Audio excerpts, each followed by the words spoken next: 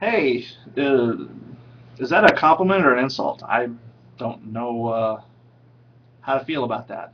I used to be a beer snob, but that was when I had more money. Now I can't afford it, so I pretty much drink Grain Belt Premium. If you have to kind of be up in the Midwest or the Northwest, depending on how old you are, to know what Grain Belt Premium is. But it's a good local beer and does the trick. When I'm out west in California, it's usually Coors, the banquet beer, or I will have the Gordon Biersch Märzen, which I really like. And they don't have Gordon Biersch here, so that's a different deal. But yeah, my brother-in-law is a actual beer judge, so he knows what's good, and he will always serve things, but I will like not remember what they are. And when I'm at the bar, I will.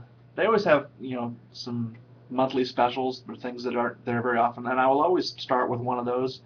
But nothing has stood out so much for me to like actually remember what it is, so I can't help you there. So it's going to be a premium. Grainbelt.com to learn more. Um, Otherwise, no, not much of a beer snob. I know that was a long answer, a long way of saying no, but now you know more about me. And isn't that the whole point? But thanks for the question.